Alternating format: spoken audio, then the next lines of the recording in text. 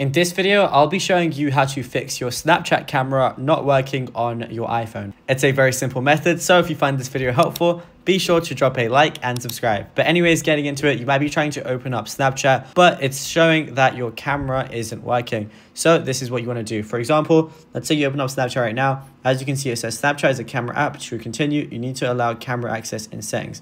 So you can either open settings from here, but I'll show you exactly how to do it if you don't want to be redirected from there. So what you can do is open up the settings application on your iPhone. Once you're here, you're going to see a lot of different settings, but you want to scroll down until you find apps, which is right at the bottom. So once you're in apps, it's going to look something like this, and you want to search for Snapchat. But if you have a lot of apps, you can just press search at the very top, type in Snap, and it's going to obviously come up with Snapchat. So once you're here, it's going to show all the things that Snapchat has access to. And as you can see, camera is currently toggled off, and all you want to do is toggle that on. And now whenever you go back to Snapchat, as you can see, my camera is working exactly as it should be, and that is literally it.